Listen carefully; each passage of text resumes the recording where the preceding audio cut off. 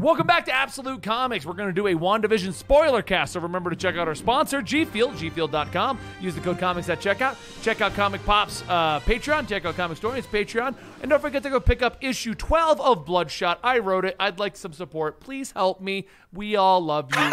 Okay. Please help me. You want me to be...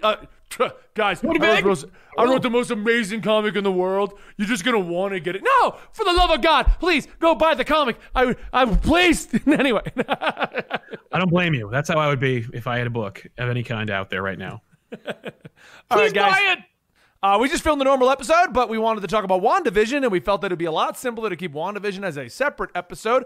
By we, I mean I decided that like the last 5 minutes of the previous episode, but the concept works, and I think we should be doing it on a weekly basis, Sal. That way people can watch that if they want to, and it's not lumped into the main episodes. I dig it. Plus, we have multiple episodes to upload, which we both enjoy doing. Okay, WandaVision. Let's talk about everything past 3 at this point. So 4 and 5, because those were the big reveals. Yes.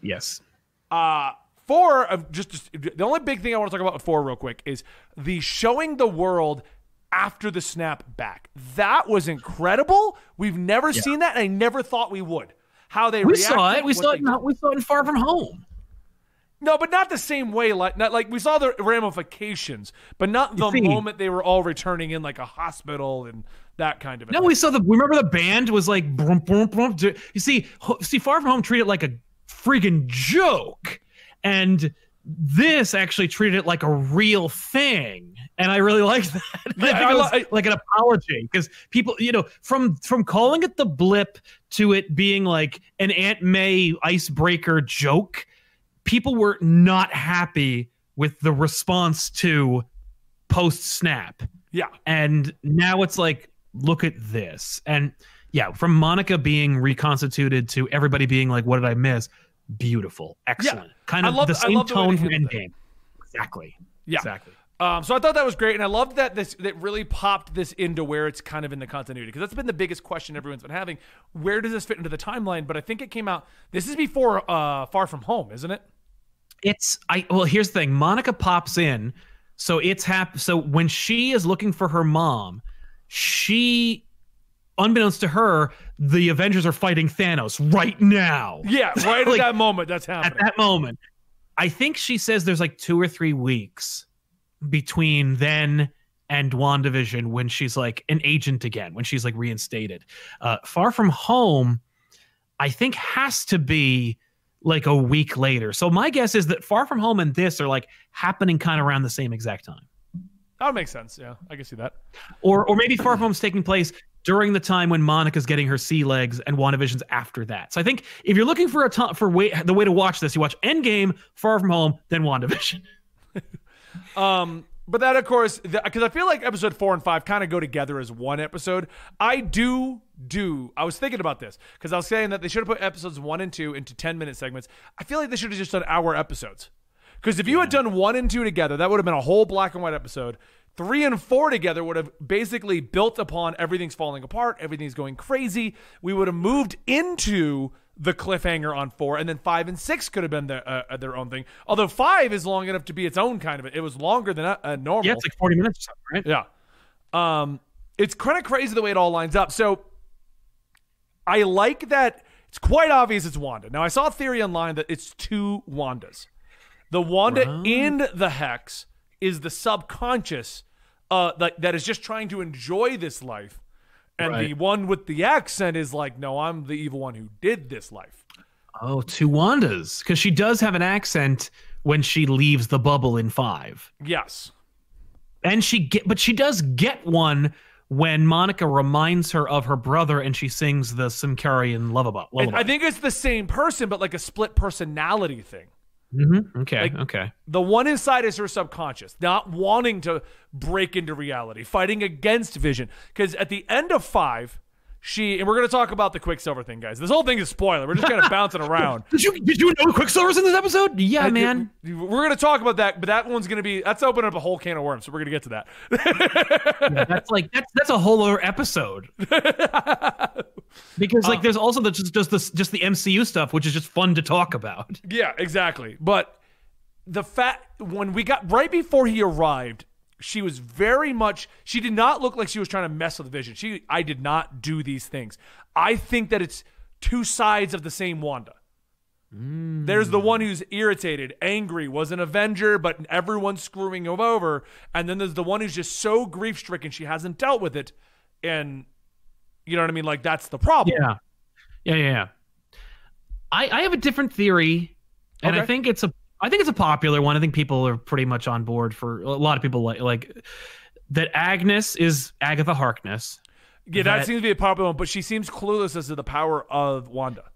See, I think that she does. I think she thought she knew what she was getting into. I think she met, manipulated Wanda, and then said, like, I think you can create, or I think that, like, the whole thing is a trick, that Wanda doesn't know that the people within the bubble are real, or at the very least that they are effective within her own universe. I think that Agnes is like, you can leave and go into another dimension where you can have whatever you want, you know, and I'll like be there to help you like manipulate your powers. Like, I'll teach you.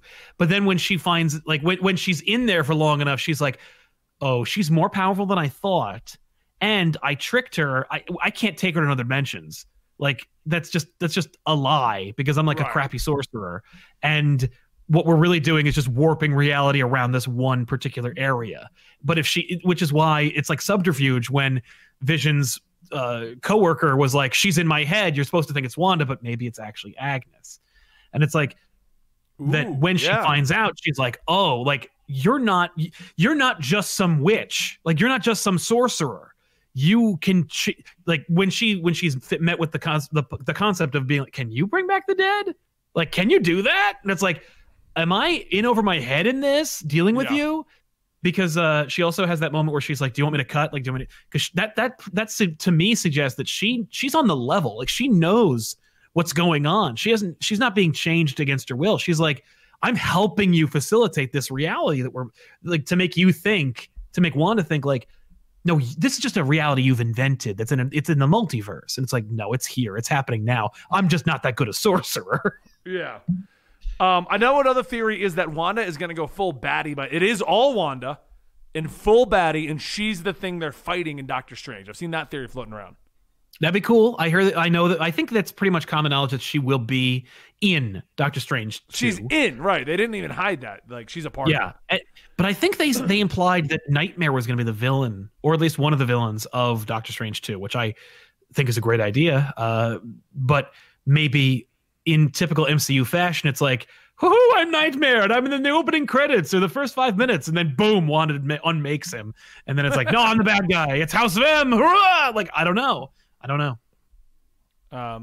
It's just interesting to see right now, because the Vision thing is interesting too, because he's he's obviously not just reconstituted going with the flow Vision.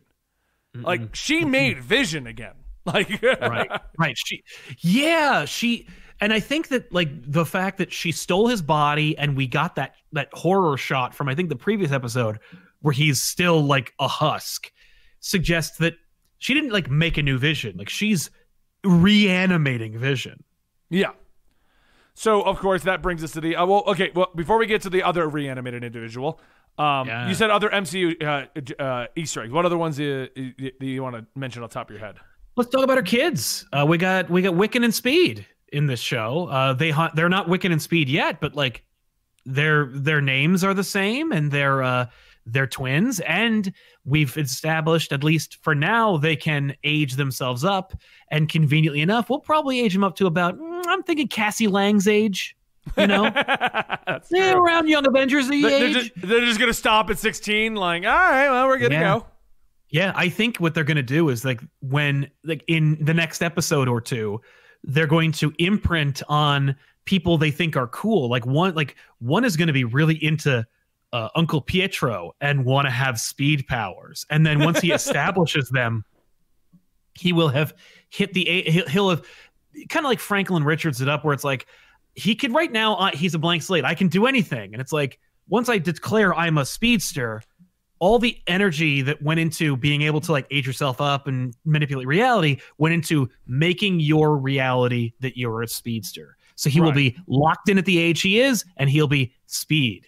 And then Wiccan, same deal. I'm going to imprint after Mom. Mom's a magic user, so I want magic powers. Locked in at that age, locked in with that power set. So we will get Wiccan and Speed and have them integrated, of course, because like we're literally going to have the Young Avengers at some point. Yeah, they've said we're leading to that. Yeah. Well, I mean, they got to go in that. They got to go Young Avengers. You can't just be like, and now we have the old Avengers. Well, it's going to be really weird. Like, the Avengers is going to be a really weird place where you've got She-Hulk, Doctor Strange, and Spider-Man, and also, like, Hawkeye. Like, but not Clint. I'm talking about Kate. Like, Kate, Hawkeye, and Wiccan and Speed. Like, they're not all... And Ms. Marvel. You know, like, not everybody is going to be the same age, and I don't think they're going to want to have, like, a weird kind of, like, babysitter team where it's like, it's Spider-Man, he's 19, and we got, you know, Ms. Marvel, and she's 15, and we got She-Hulk, and she's 32. Like, what? No. 32. Like, no. I like that jump. Because it is, because she is. It's not like they're going to make She-Hulk, you know, Bruce's cousin, who's 40 years her senior. So... Yeah. What other? I mean, I knew about I knew them not well. I don't know their history as well as you do. But what other EMC? I'm trying to think of other big ones. I mean, we mentioned Sokovia. All the commercials are starting to make more sense now. That's starting to lead to things. Yeah. I liked the thing. I liked his little comment, like, no silly little name. Like, oh yeah, she hasn't been called the Scarlet Witch. So no, I hope she gets it, because like that'd be obnoxious for them to be like, shouldn't have a nickname because those are dumb. Like. I'm watching Marvel movies. They better have friggin' superhero names.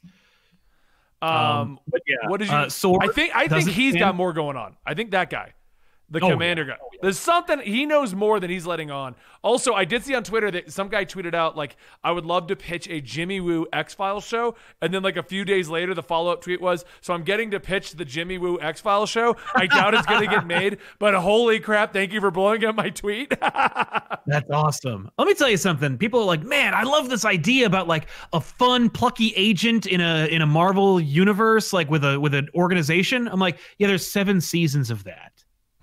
It's called S.H.I.E.L.D. No, and it's for the called first 2 seasons, it's in the universe. It's called Inhuman Light. Ugh. Yeah, when they really leaned into the Inhumans, I'm like, oh, you're going to do that. Okay. But yeah, Sword doesn't stand for worlds. It stands for weapons, which is too bad. I was like, maybe they'll change it. Maybe they'll be like, no. Now it's going to be about space and stuff later. But yeah, Sword's different.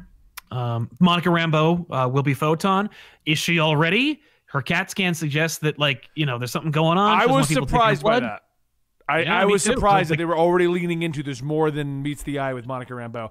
I thought we were going to get to the end of this and then maybe the cliffhanger would be like, if she comes back, we're implying. But she also named-dropped Captain Marvel. Do you think we'll see Brie Larson in this? I think here's the thing.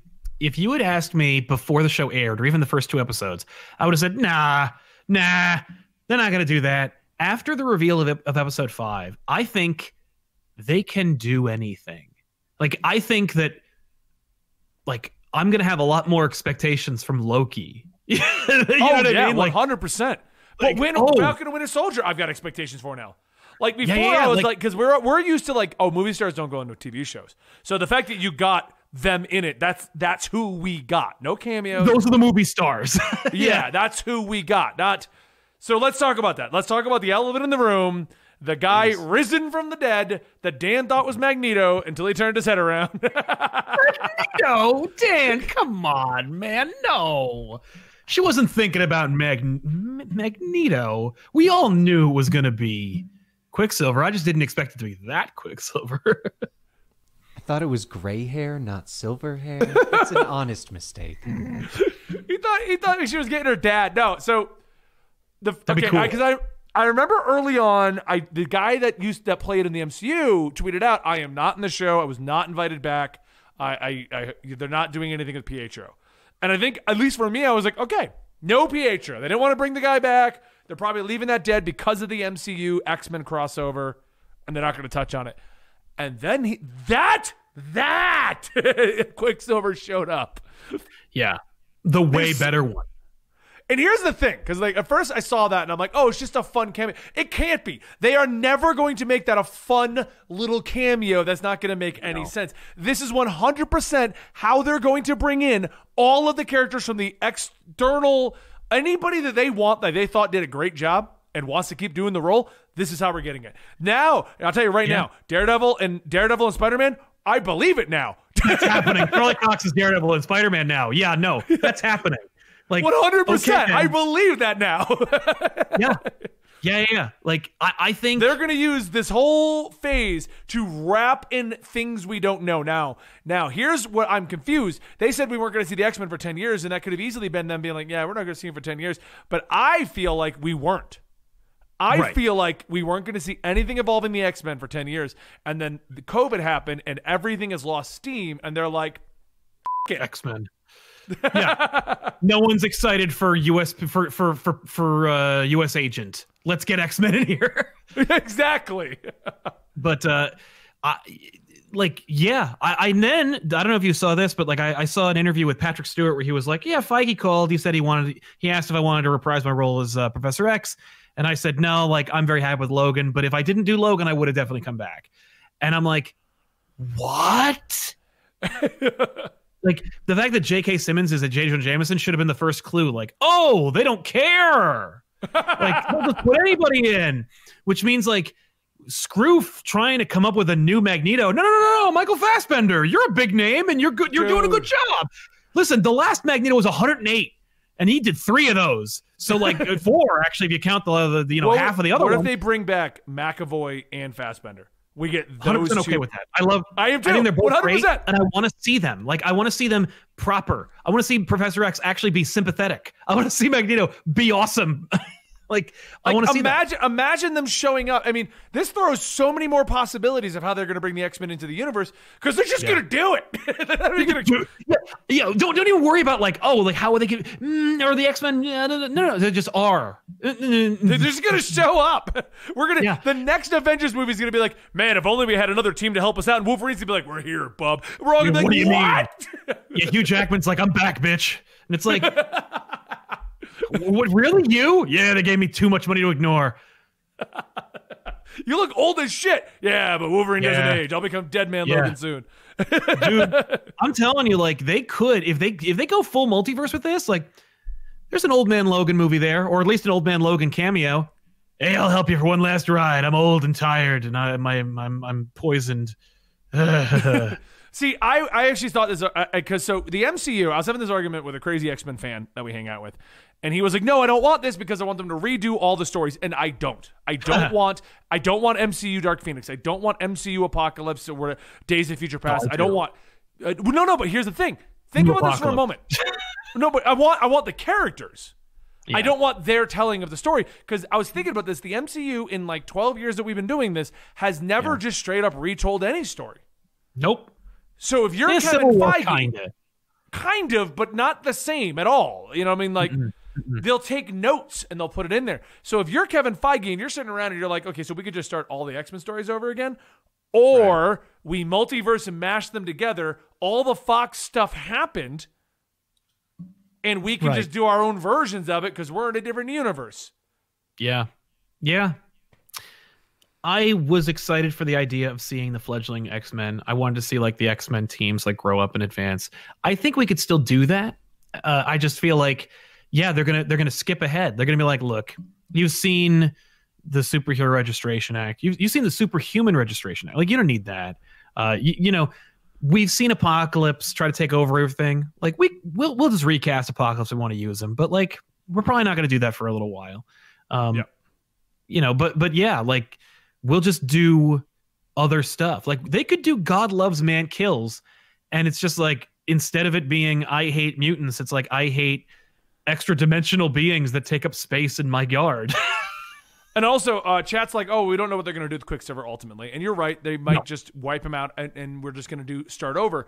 But this is going to But what they could do is simply put, this is how they're going to keep that cast around. And their memories are all going to be conveniently wiped. And here's the recast X-Men going to school for the first time. But, we've conveniently got a Quicksilver that's as old as our current Wanda. and we've got a bunch of 30-year-old X-Men learn. You know what I mean? Like, there's so many.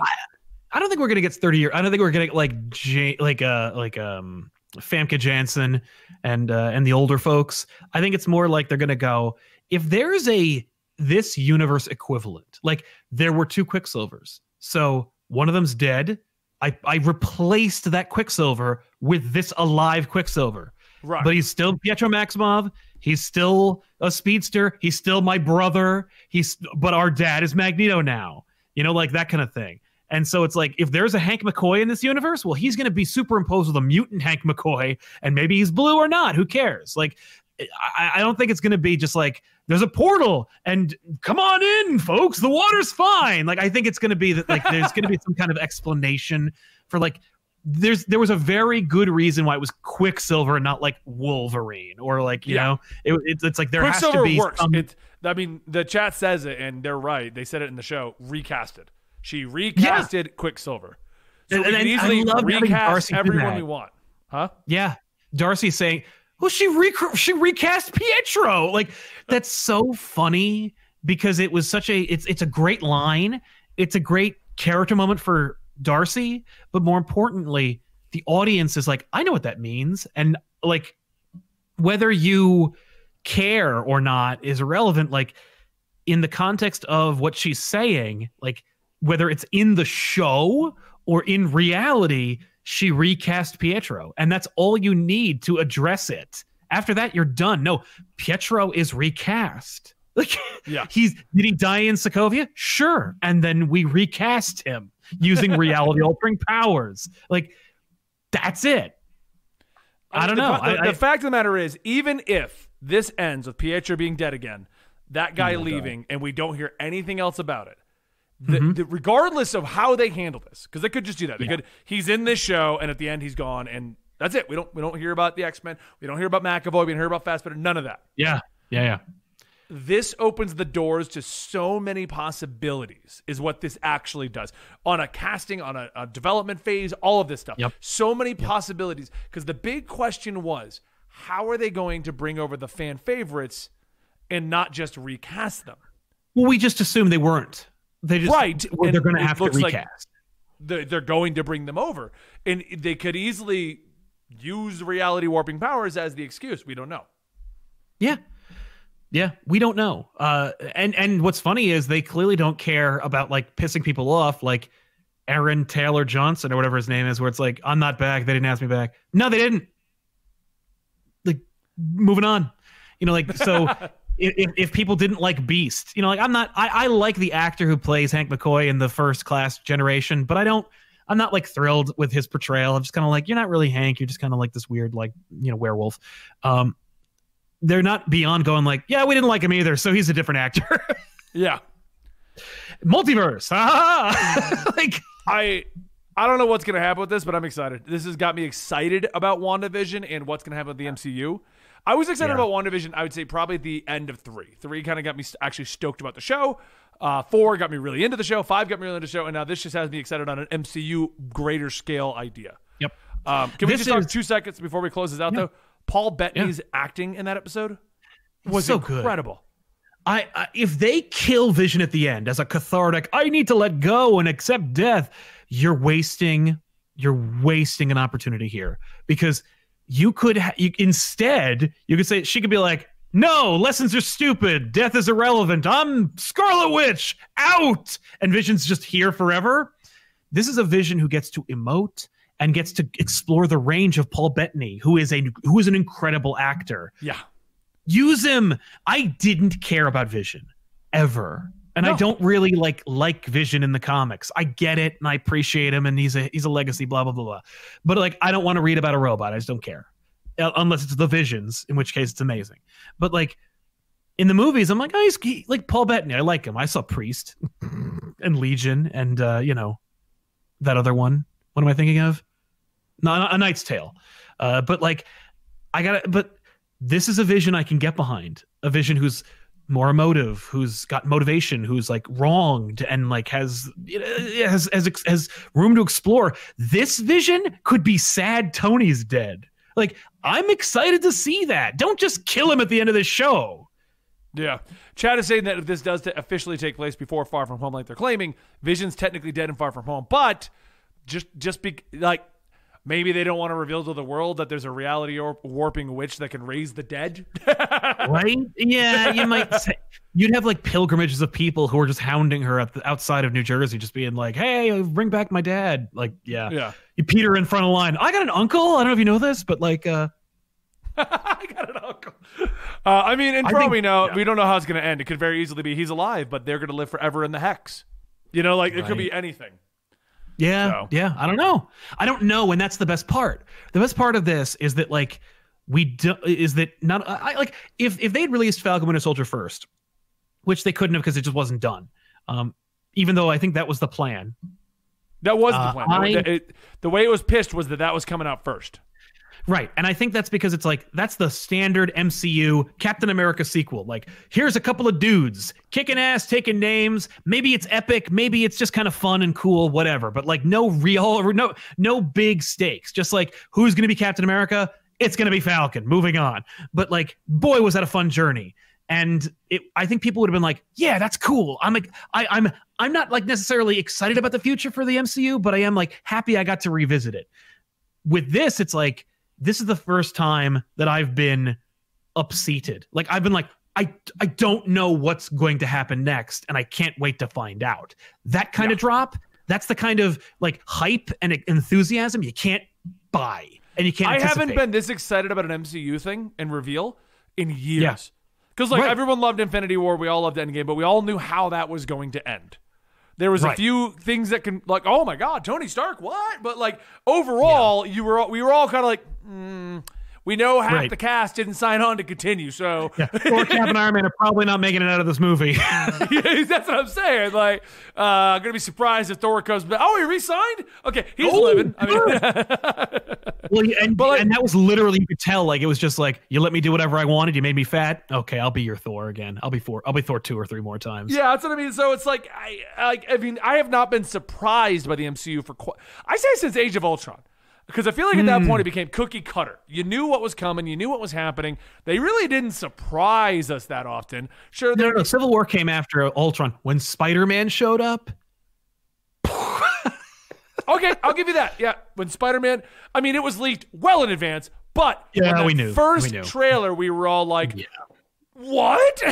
No, boy. Yeah, I'll give you that. I think that was the last time that I was like, oh my God, what is happening in the MCU? Kind of hype levels. You know what I mean? Infinity War, Endgame. I mean, I loved every movie. This isn't a question of like, man, I've been hating life since Civil War. No, this is, I want just this level of like, it ended when I finished watching it Friday, and I was just like straight up like, can I get 6 now? Like right now, I want 6. And I have been counting the days until Friday, Sal. Yeah, I know what you mean. No, I couldn't believe it. I have not had that level of hype for anything MCU in a very long time. Yeah. I want to applaud them for not putting it in episode 1. Right? You could have opened episode 1 with all the MCU stuff, and we've all would have been like, oh, sweet. And what's cool is like this could be the only mic drop of the series, as opposed to like, you know, a cathartic yet satisfying ending, which of course we're all hoping will also be achieved. But like, or this is what they were like leading with. Like there's 3 more episodes, 6, 7, 8, 9. So 4 more episodes, I think. I don't remember how many episodes. I think it's 9. But pretty sure this ends and we go right into Falcon Winter Soldier. No, I'm saying how many episodes are left of WandaVision. I think it's like 4. Yeah, that's what I mean. I'm pretty sure this ends and we go right into Falcon. Oh yeah, no, it's true. So it's like, if that's the case, maybe this is just the tip of the iceberg. You know, like maybe Magneto will show up in another episode or 2.